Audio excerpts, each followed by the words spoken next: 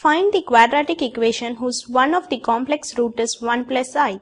The options are x square plus x plus 1 is equal to 0, x square minus x plus 1 is equal to 0, x square plus 2x plus 1 is equal to 0, or x square minus 2x plus 2 is equal to 0. We know that if a plus ib is one root of the equation,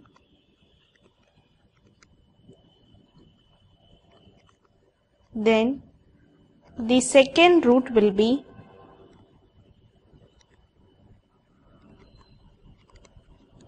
a minus ib. Now, it is given that one complex root, let it be alpha, is equal to 1 plus I. Therefore, the other root will be beta, which is equal to 1 minus I. If alpha and beta are the roots, then the equation will be in the form of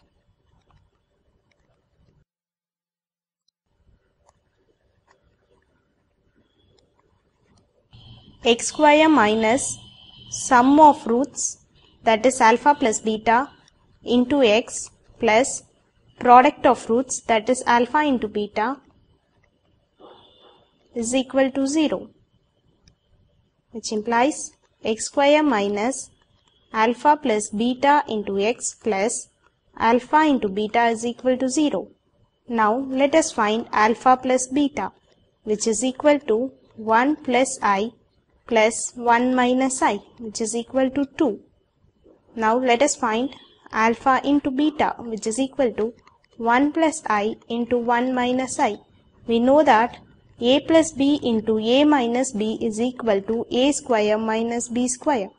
Using this formula here, we will get alpha into beta is equal to 1 square minus I square.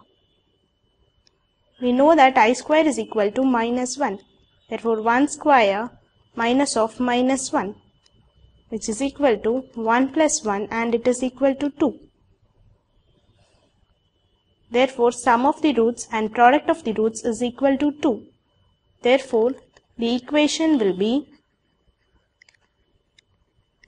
x square minus 2x plus 2 is equal to 0. Hence, the answer is x square minus 2x plus 2 is equal to 0, which is option D.